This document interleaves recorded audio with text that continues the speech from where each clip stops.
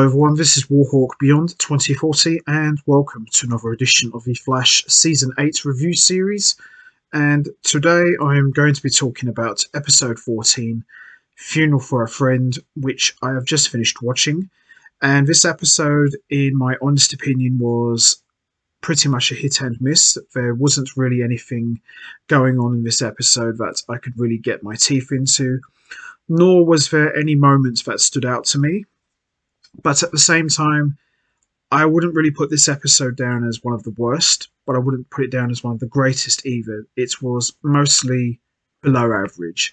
And when you have an episode that's called Funeral for a Friend, I fully expected to see a lot more. I had very high expectations for this episode in terms of what I wanted to see, but unfortunately, we didn't really get that in this episode. And once again, the lack of Barry Allen, for some reason continues to be an ongoing trend for this show. I fully expected to see Barry Allen showcased to the fullest in the lead, especially as I mentioned, when you have a title like Funeral for a Friend. I really expected to see a lot of Barry Allen in this episode. I didn't really expect to see him in the Flash costume. I wasn't really looking for that. I was just looking more to see Barry Allen, but we did get to see him, but once again, just not as much as we would like.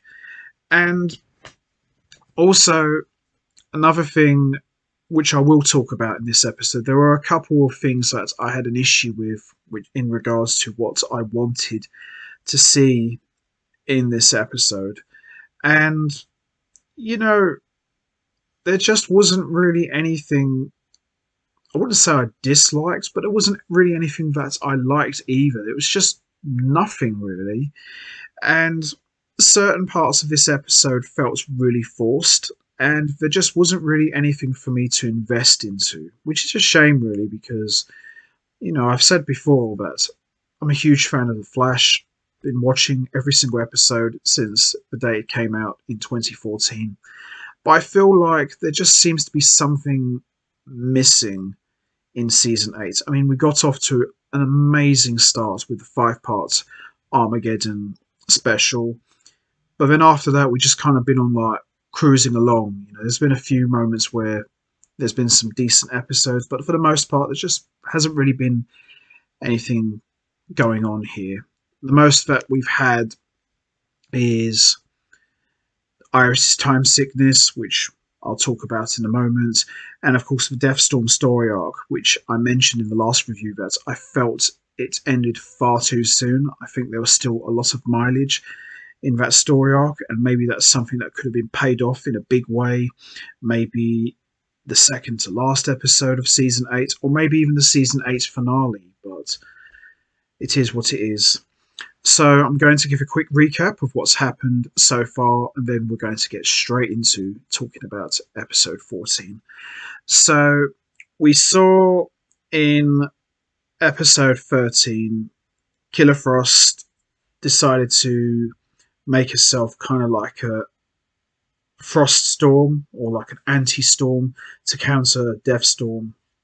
And she took on Deathstorm and saved Caitlin, stopping Deathstorm from making Caitlin into his bride, and she absorbed all of his powers into her own body, and thus defeating the demon himself, but at a heavy price. We see she was unable to handle Deathstorm's powers, and as a result of that, she ended up dying at the end of episode 13.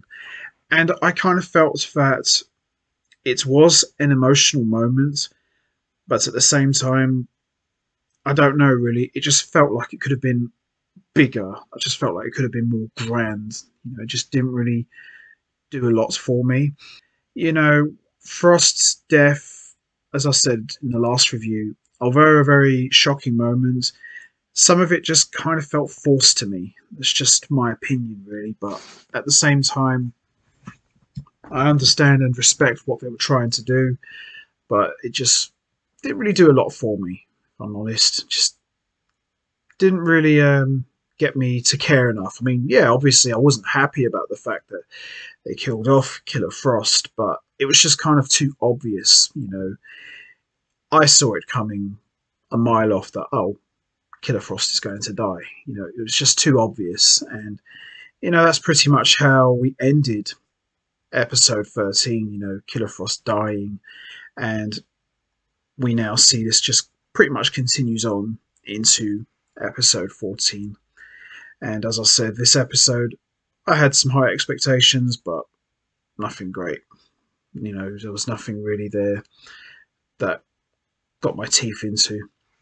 So, with that all said, let's get straight into it. Let's talk about episode 14, Funeral for a Friend. So, this episode picks up where we left off at the end of episode 13, where we see a montage of Team Flash mourning as they are trying to get back to their everyday lives. And we see Chester is at Jitters, Allegra at work, Iris walking on the street, and Barry in the medical lab at Star Labs, reliving Frost's death. And we hear the alarm goes off for a bank robbery, and we see someone in a suit is overpowering the police, and we see the Flash arrive at the scene just in the nick of time with Allegra and Cecile. We see the guys wearing a stolen exosuit from Ivro Labs, and he is calling himself the Blockbuster. Now, for those of you who read the comic books and who are familiar with that name, Blockbuster was kind of like the Incredible Hulk. He was a big guy who, in his childhood days, Bruce Wayne saved him from drowning, and he never forgot who he was. So when I heard the name Blockbuster, yeah, I felt it was a bit insulting because this Blockbuster wasn't a big guy. It was just a guy in a suit. So yeah, I was a little bit disappointed with that. So we see things get bad really fast, especially when Chester mistakenly calls Frost to destabilize the bad guy, and we see that the team is left to their own devices as Flash tends to a building that's full of people thanks to Blockbuster's powers, and it's up to Cecile to stop the criminal, but she can't do it, and the villain gets away. We learn that the criminal is called Blockbuster, and there are no tips or leads as to his next whereabouts, and we see the team is struggling, so Barry decides to give everybody a pep talk, and Caitlin isn't there just as she's preparing for the funeral. Joe suggests that the team does the same, and they decide to take a break, but Barry disagrees, and Caitlin shows up. She says her mum is handling the funeral, and it's clear Caitlin's not handling the grief very well, as she says she's not going to Frost's funeral. She leaves, and Joe says the team needs to do something to honour Frost in her memory. We see Iris has lunch with Cecile, and they talk about honouring Frost. Cecile says she is going to take up pro bono work for a cause Frost was very passionate about. Iris says she is writing a special obituary for her, but she can't bring herself to write it without exposing herself as a member of Team Flash, and she ends up passing the task to a member of staff with experience writing obituaries. Later at Jitters, we see Frost's mum Carla read the draft, but she says it feels cold and impersonal, almost like someone doesn't really know who Frost was. She also wants to check on Iris. Iris confides that she doesn't know what to say because she never really got to know Frost that well. Carla tells Iris that all Frost cared about was protecting people.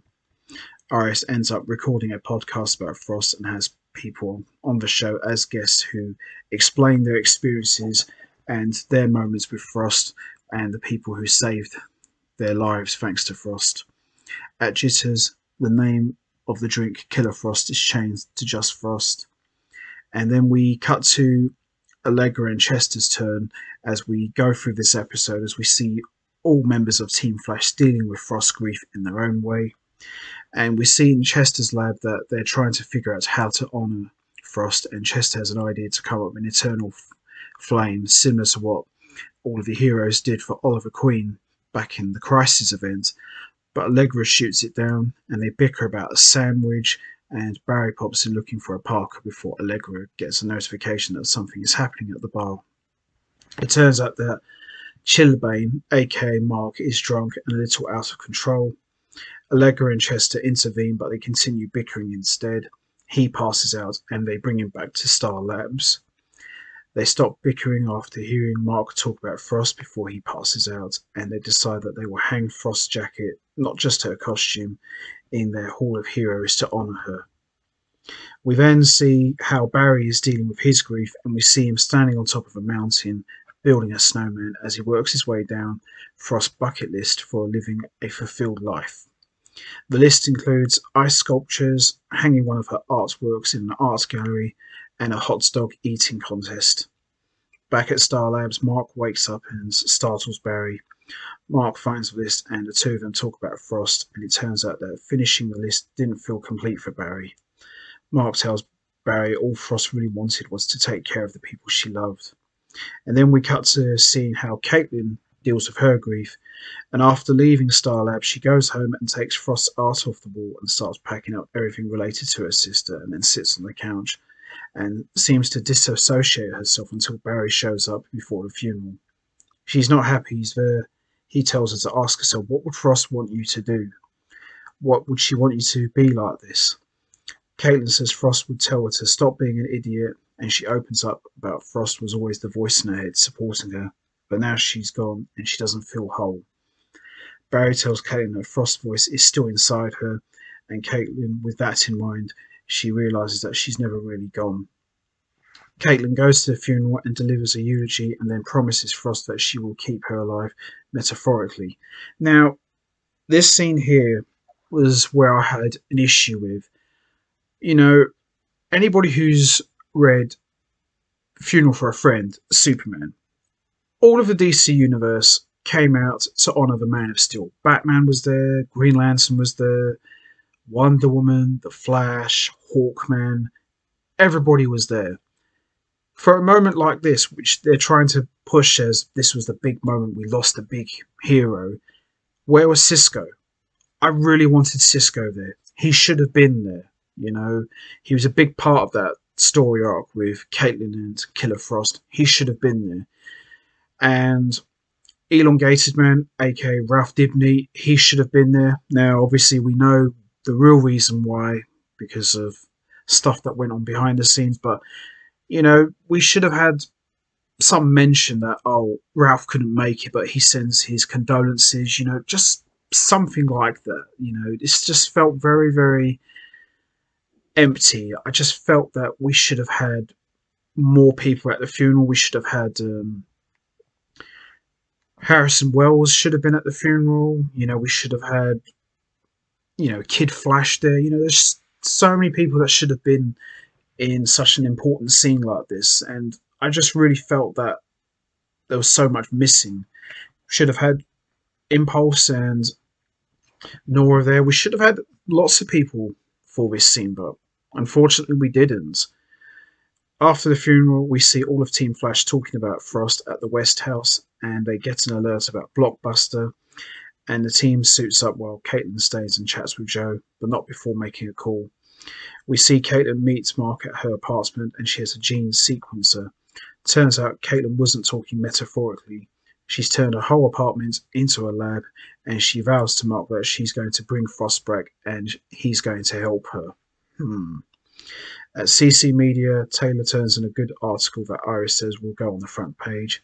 She also tries to claim Allegra did a bad job in her absence, and now Taylor also wants to figure out who else works with the Flash. After Taylor leaves, she goes back to Iris's office to pick up her phone and sees that Iris has completely disappeared, not realising that due to Iris's time sickness. And that's how we end episode 14. Overall, as I said at the beginning, this episode wasn't great, but it wasn't bad either. It was just below average, and it was kind of a hit and miss for me. There wasn't really much going for this episode, and as I mentioned earlier in the funeral, we should have had Cisco there. We should have had a little mention about Ralph. You know, we should have had a lot more people paying their respects to Killer Frost, but unfortunately, we didn't get that. So this episode won't go down as one of the show's best, but it won't go down as one of the worst. I'll just say it was below average.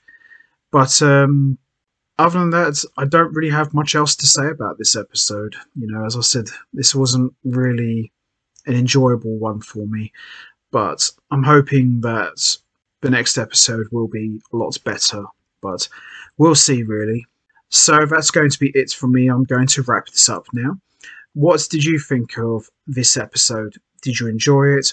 What was your thoughts on Caitlin wanting to bring Frost back? How do you think she's going to pull that off? And also, what about Iris's time sickness?